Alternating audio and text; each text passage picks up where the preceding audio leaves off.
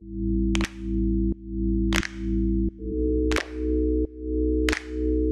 Apple TV Plus launches on the 1st of November around the world. You guys, is going to be available on the Apple TV app, iPhone, iPad, Apple TV, Mac, online, everything at tv.apple.com. It's going to be kicking off with loads of amazing original shows, movies, documentaries.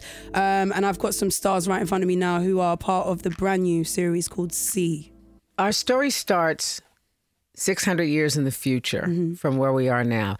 200 years out from us, a deadly virus sweeps the earth. There's only 2 million people left, and they are all blind.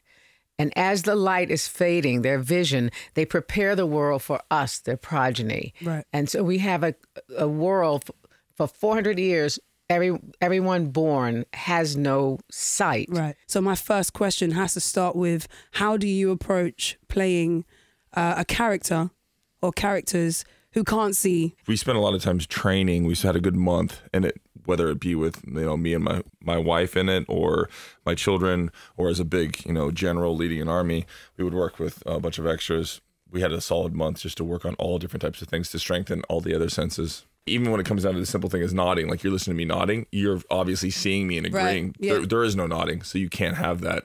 It's just something that we've evolved from by having sight. So it took a lot, first of all, to train in the language of blindness, just how to navigate the physical world. Right. But then all of these sisters and brothers had to train in the physicality of that. Then you have to do stunt coordination and not really injure somebody while you're doing it. It is absolutely stunning to see. Right. Tell me about what you guys learned from each other in the scenes that you played together, or maybe in conversations that you guys had when you weren't filming. I learned how to be a badass actor. Okay, that's from good. Alfre. My boy Al. How many years are you into your career and you've just now learned? Well, I haven't really worked with that top-notch actors before. I mean, like I've worked at pretty much people at my level, but when someone's like completely above you, you have to rise to that. It's only happened a couple times. Yeah. So when I worked with Nicole Kidman for Aquaman, that was like, it blew my mind. And like doing Dune with Javier blew my mind, and working with Alfre blows my mind because they're just, it's effortless and they're so free, and they're just, it's never the same every time. Yeah.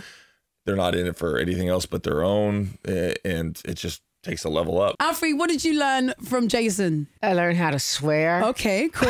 That's a good And how to kick a mammy jammy in a bar fight. I will throw down in a bar fight now because I'm not scared. Really? Momoa taught her. I learned to really appreciate action. You know, I really learned to appreciate it because, you know, Jason looks for the action in every moment. It'll be a scene that says, and Baba Voss is sleeping. He's still on the pallet of bear fur, lying there asleep. Jason's like, okay, but while I'm sleeping, can I headbutt someone? Wait, you cut to my dream, and then I got this guy by the throat. I'll pull his goozle out by my hand. It's like, Jason, you're just sleeping. I know, but while I'm there, this is one of the strongest bros I have ever met. And he is also one of the most tender people I've ever met. Yeah.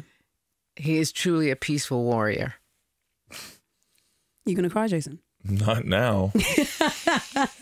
Be tough. A little bit later. So even from watching the trailer, obviously the show feels very intense. It feels dramatic. You said it yourself. You feel like you're in a completely different world. I think it's going to be really incredible for people to experience those nuances that you mentioned of not having sight and what that actually means, and how, you know, if you are born without sight, how your life actually changes. And I think it's some things that people with vision will definitely take for granted, and we're going to be able to see those. Being blind is not sad.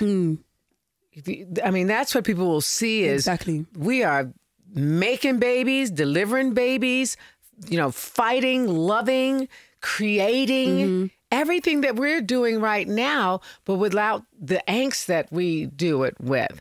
And so there's a lot of power in it. So I think people will have that occur to them, but also they're sentiers. There are people, everybody in the tribe, some people have developed a sense of smell more. And so they communicate that way. Some people's hearing is pronounced, and you'll see it reflected in the costuming and the makeup, the design. Some people have taste. So you'll just, I can't even tell you the depth of it. We worked on this for 7 months in the wilderness of British Columbia, where Leo and them stopped. We kept driving for another 2 hours every day. Yeah. where the Revenant was. We drove it with the bears. I had to train to fight a grizzly bear. I don't believe you. That was a Kodiak You're gonna watch it. bear. It was a Kodiak bear. It stood 9 foot tall. I don't believe you. You're gonna see it in episode 2. Yet. What's the first day of training for defending? First, you got to get to. I mean, you have to draw these perimeters, and you have to like get it slowly close to you and be able to interact with it. And yeah, there wasn't like a CG Revenant thing. That's insane. Tell me what you did to that bear.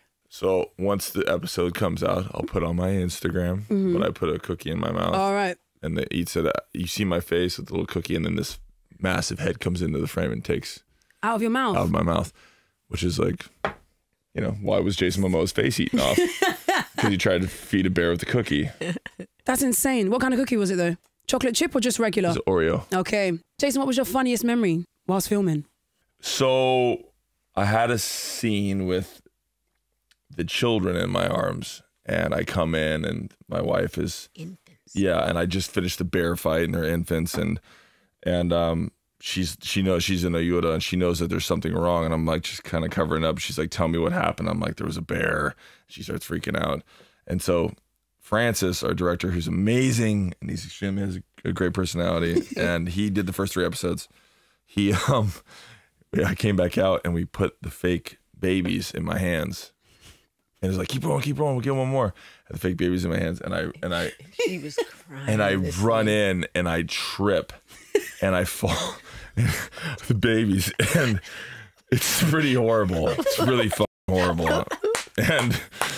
But nevertheless, Hedda, she's from Iceland, and she broke out and broke down, and I couldn't stop laughing. And Francis, and it was horrible. It was a horrible thing to do, and I feel bad about it. No, you don't feel bad. That is a good joke. I don't feel bad about it, but it was freaking hilarious. That's hilarious. It was not. And but it wasn't my fault. And she was so pissed at you. She was so pissed, God, and I don't blame her. And but the thing is, the mothers were there too. Oh, Jason! But they're laughing hysterically because obviously, you're tiptoeing around. I'm holding 2 very beautiful young 2-week-old babies. 2-week-old babies. Okay. I have 2 babies. It's not a joke, but when we came in, I obviously made it very huge and big, and that's what'll be all over the internet.